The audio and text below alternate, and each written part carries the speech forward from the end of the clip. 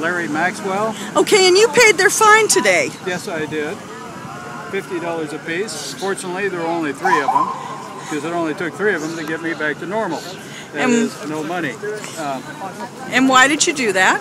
Why that? Because I wanted to do something to support them.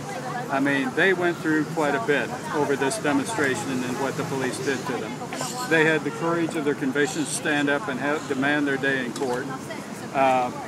Let's go. Okay. Let's go.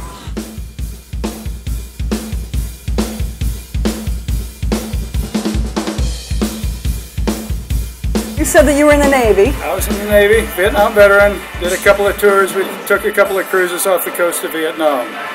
This is back in the early 70s. I promised myself that the next time this country got lied into a war, that I was going to do things a bit different than the way I did them that time. So I'm old, I'm retired. I don't have to worry about my Republican boss because I don't have a boss. So I come up here and I do this stuff. I'm not nearly as loud as I should be. On the other hand, I'm not nearly as silent as I could be.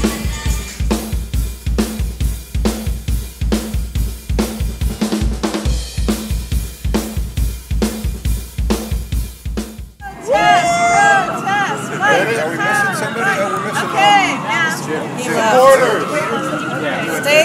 all the supporters are taking pictures. Come in! In response to our government lying about and covering up the 9/11 attacks, I began fighting for truth, accountability, and justice for what happened that day. My efforts for the past 8 years have been on behalf of the people that lost someone that day and for the 9/11 first responders that needed health care because of the toxic dust down at Ground Zero.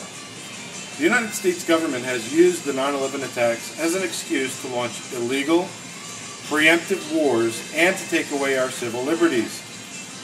The resulting bankrupting of this country is unacceptable to me, and I felt it was my duty as a citizen to help expose the cover-up. Ultimately, that fight led me to be in Washington, D.C. on March 20th. It greatly saddens me that I was arrested and will have to stand trial for such a trivial crime. I was under the impression that Americans have the right to peaceably assemble. Paradoxically, crossing a police line is treated as a crime, but our leaders are not held accountable for their much more serious crimes of murder and genocide. It is also quite tragic to me that Cindy Sheehan, a mother of a killed soldier, has to stand trial because she believes in ending the illegal and unjust occupations that led to her son's death. Thank you. You glad you were acquitted? Sure, absolutely am. It's a win for peace activists everywhere.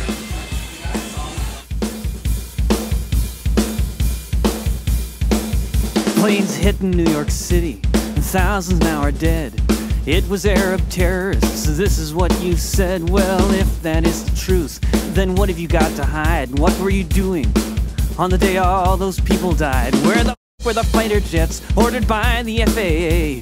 What is your explanation for what you were heard to say when you told the Air Force to stand down, not to intercept? Did you plan to let it happen, or are you just inept?